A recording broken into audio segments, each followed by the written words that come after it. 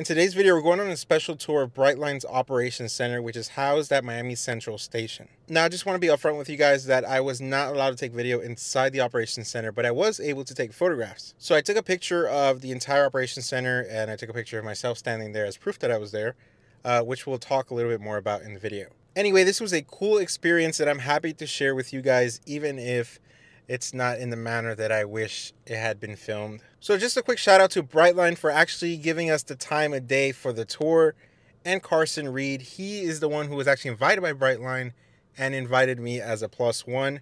You will see him throughout the video. So thank you again, and let's go ahead and start. This is our Smart Lounge, so it's available to any guest with a ticket. And it is fully accessible with our bar, Mary Mary. So you can get coffee, you can get a drink, a snack, whatever it is that you'd like to enjoy while you're waiting in the lounge for your departure.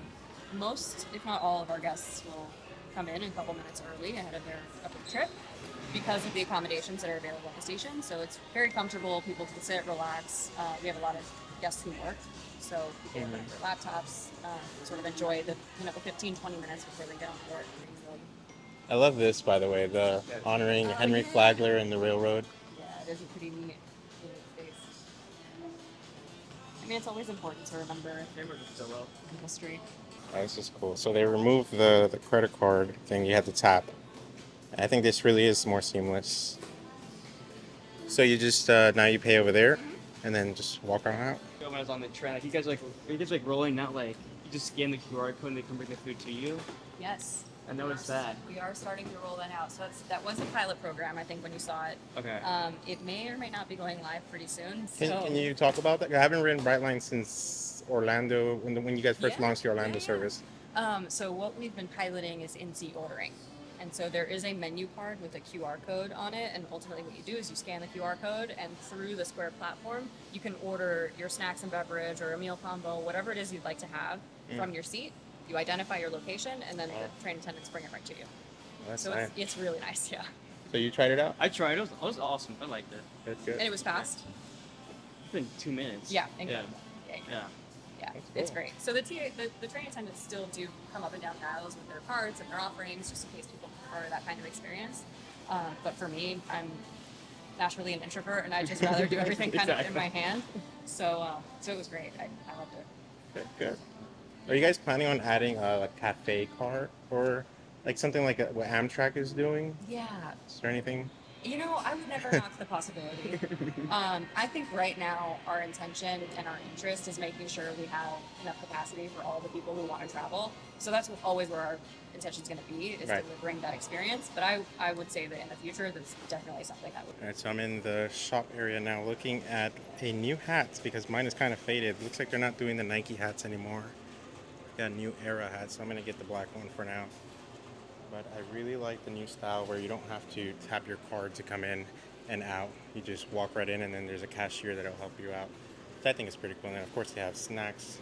Even though if you're premium, you don't really need to buy snacks. They've got them on board for you. But if you are in smart class or just want a snack in general, they have it here. They have hygiene items, medications, chargers. It's a nice, cool little shop to check out. So we're now inside the premium lounge for Miami Central, which we've been here many times in our videos. Got snack offerings, large floor-to-ceiling windows showing the downtown, the growing downtown Miami skyline. You can see the Paramount Miami off in the distance. Yeah, I'm probably like an outlier. Just traveled from one station and then immediately came back because I was just making a video about it. But yeah, I always have a good time on premium, especially from Orlando.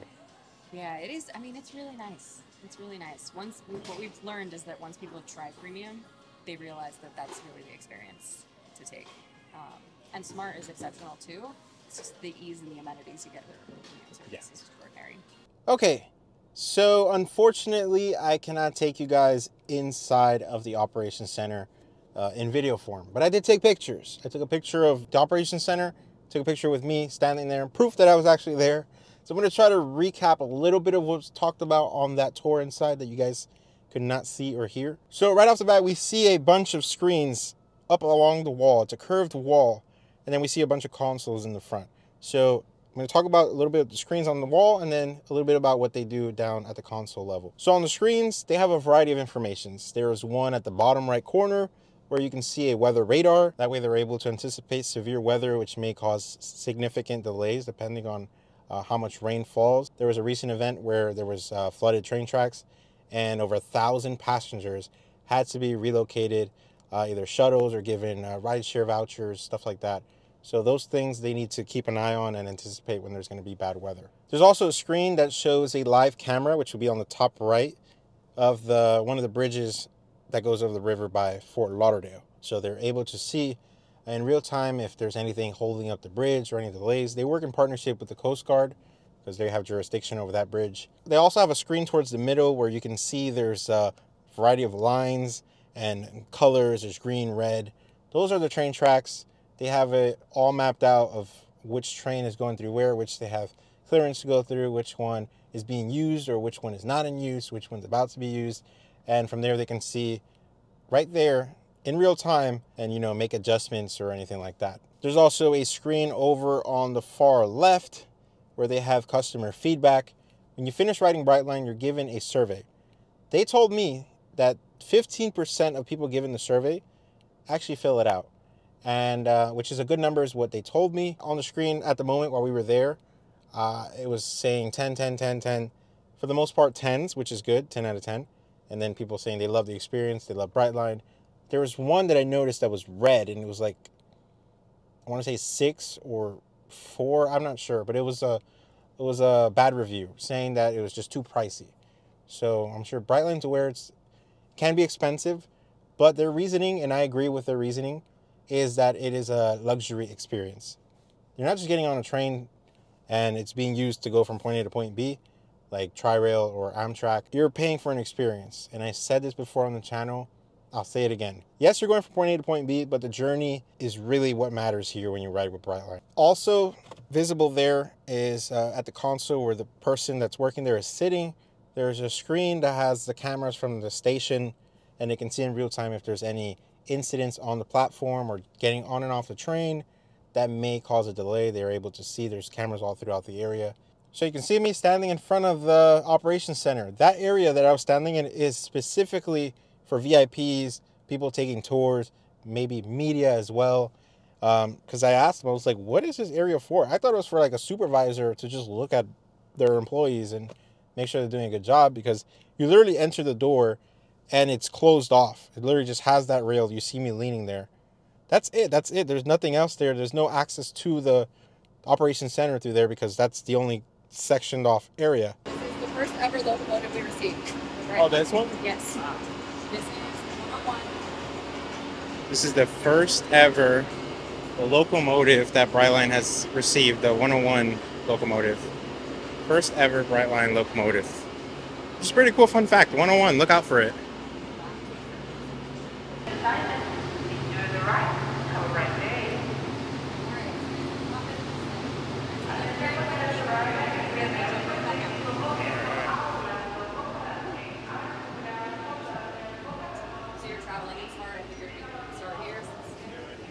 Oh, it feels so nice.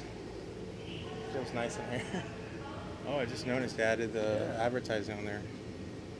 And they got advertisements under as well for the luggage space. Alright, that was a little peek at the premium class. Now the customers are starting to board the train. We're going to go sit in front of the train, but unfortunately, just like the operations center, I'm not allowed to take any photos or videos. The operations center, I did take photos, but nothing at all for the front of the train. See all the travelers going to their seats. Some smart, some premium. We'll work our way to the front. And what better locomotive to go into than the original 101? Alright, putting the phone down now.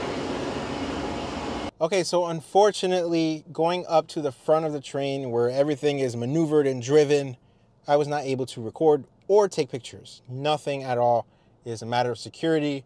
So you guys, unfortunately, were not able to see the inside of that.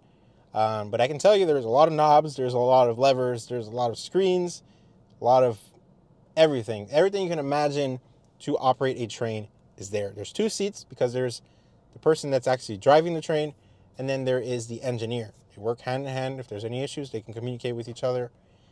And we were given a very brief rundown of what they do. One of the screens had like red all across it, and he was like, see those lights over there, which is those vertical lights that kind of look like a street light. When they're red, you're not clear to go through. When they're green, you are. So the screen was red because they were in station and the vertical lights were red. And then he said if they were to try to drive the train with it saying the red screen and the lights being red, you would only get a few feet before it automatically locks and then shuts down and you can't move it. And you'd have to communicate that to the operations center, which I think is crazy, the sensors and all the things they have to make sure you're not able to go when you're not supposed to.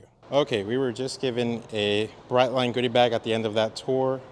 It's got good stuff in there. Let's go ahead and unbag it. All right, guys. So this is the Brightline bag we were just given at the end of the tour. So first we have a Brightline train set with 2 locomotives and 1 regular car there, passenger car. I have one of these at home, not the full set, so I appreciate this being given.